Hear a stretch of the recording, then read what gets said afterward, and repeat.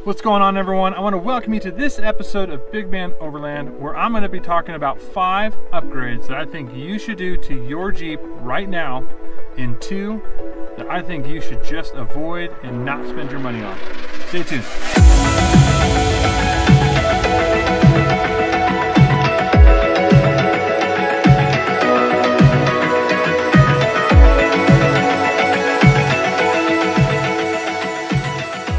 All right. I want to welcome everyone to this episode. If this is your first time watching Big Man Overland, I want to say thank you so much for tuning in and joining us. We do a lot of product reviews around overlanding and for Jeeps in particular. So we'd love for you to like, share, and make sure that you subscribe to this video so you can keep up to date and up to speed with everything that we're doing around here. Now, the nice thing about a Jeep Wrangler is it is one of the most customizable vehicles that you can own.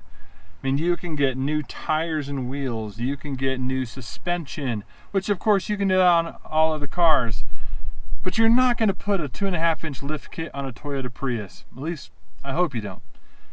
You can do all those things. You can buy lights for it. You can install a kitchen in the back of your Jeep like I've done. Rooftop tents and awnings and so many different things. If you get bored with your Jeep, you just buy something new, and it completely makes it a whole new vehicle, which is something that I love. And so I've done a lot of upgrades to this Jeep. It's a 2010 JKU Sport, so it's nothing fancy, but I'm slowly turning it into something that's pretty, in my opinion, remarkable. So we're not going to talk about the typical upgrades or things that we've talked about in other videos. We're not going to talk about lights. We're not talking about fridges or awnings or roof racks or tents or tires and suspension, things like that.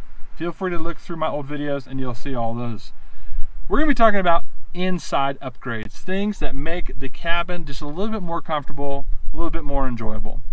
And 2 of those things are right here up front. Now, one of them is typical. You may already have them, but if not, you should get them. Grab handles. Got them for the driver's side, passenger side, and for the back seat. Why? Because when you do a lift kit, these things can be a little hard to get into, especially if you take the running boards off and you just put on rock sliders. You don't have a step to come into. So get yourself a good quality pair of grab handles. I'll link these ones below in the description. Another thing that you should get, an arm rest cushion extension. This thing, I love it. It's extremely comfortable. Now, the one that comes on the Jeep Wrangler, hard plastic, low profile, you're leaning over. For me, it's just not something I enjoy. So you can get this, which is a gel foam cushion that attaches just with 2 screws. That's all it is. A Phillips head, and then 2 in the back here. Nothing major to do there. Put it on and you get yourself like another 3 inches of armrest that's soft. By far one of my most comfortable upgrades I've done in this Jeep. Now, one of the next interior upgrades that I think every Jeep owner should do is upgrade your back seat. Now, I'm not talking about getting a brand new back seat. I'm talking about making this seat more comfortable. When you get it from the factory, it's a straight 90-degree angle of a seat. Like, nobody wants to sit in it.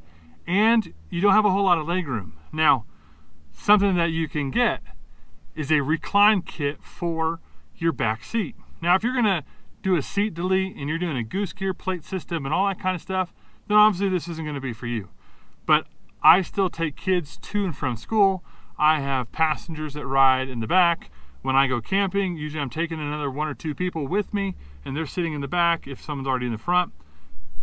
So the recline kit gives you a little bit more of an angle, but it also adds some leg room into your back seat. It's really nice to have, really comfortable. It's just these simple little blocks that you install underneath. So you got about 8 bolts you're loosening. You're putting in these spacer blocks, retightening those bolts, super easy. By far one of my favorite upgrades for my Jeep has been my tailgate table by Front Runner. Now there's different options out there. Obviously some are more expensive than others. I wanted to make sure that I had a solid metal surface, and then I wanted to have the extended table. You can get wood or plastic with this brand. And so this easily attaches just 4 bolts, no problem. And it dramatically changes your kitchen setup for your Jeep. So this is definitely an upgrade that I think you should do right away. Now, one of the downfalls of the Jeep is power. You know, you got your cigarette lighters up front, and at least in older Jeeps, you don't have any power in the back. And so an upgrade that I think you need to do is you need to run some auxiliary power to your cargo area in the back of your Jeep. The reason why, you can run your fridge off of it. You can be powering other equipment off of it. You can plug in lights off of it. You can charge battery banks, all sorts of different things. So I used it to charge my fridge or to power my fridge while we're driving and traveling. And then when we park, I unplug it and plug it into our Goal Zero battery bank. So I do that. Now I also run camera gear on it, so I'll plug my drone in while we're flying, or not flying, driving. And so it's a really easy upgrade. It's like 15 bucks or 20 bucks for the power console or the power deck, and then you just got to get your wires and run it. So really easy upgrade, really low cost upgrade that I think you should do. Now there's two upgrades that a lot of people do that I have done and I regret doing. So these are two that I think you should avoid, and they are all right here in the driver's seat. And the first one is a throttle controller. I bought the iDrive throttle controller thinking, oh, this is going to be such an awesome upgrade. I'm going to be able to go faster. I'm going to be able to get off the line quicker, all those sorts of things. And while some of that is true, it's really just a big waste of money. You have to accept, if you're driving a Jeep, that you drive a box on wheels. You are not meant to be aerodynamic. You are not meant to go quick. And so save yourself $150 and do not get a throttle controller. It is an easy install and it's going to be fun for the first week or two, but then you look at your gas mileage and what your MPGs are.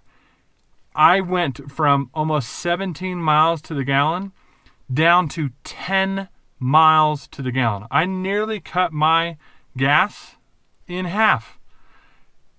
Stupid. It's just not worth it. So avoid it. Don't spend your money on it. It's a waste of time. The second one is a $100 upgrade that I thought would be great, and that is remote start. Now, if your Jeep has remote start already in it, great. I'm glad. I bought a 15-minute install kit, which really was 15 minutes to install it. And it worked really well, probably for about a month. And what you do is you press the lock button on your key fob, you use your factory keys, lock button 3 times, and it's supposed to start. Well, more often than not, when I do the 3, it will cause my alarm to go off, and then I'll turn the car on, and then my engine light's on probably for the next 2 days. Until it realizes, oh, there's nothing wrong, I'm fine.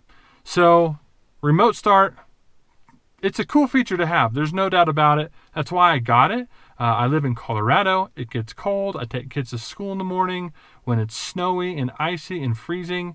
It was a nice upgrade to have, but the 15-minute install one is not.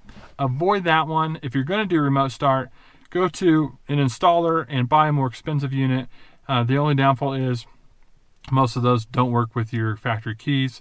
And so then you're just adding more things to your key ring. And me, I don't like to do that. I just like my key and a work key and a house key, and then I'm done. So those are my 2 upgrades that I would say you avoid at all costs. Well, I hope you enjoyed this video of Big Man Overland as we looked at 5 upgrades I think you should do right now and 2 that I think you should avoid at all costs. If you like this video, make sure you press the like button, share it, and make sure you subscribe for more upcoming content. As always, adventure is calling. Are you going to answer?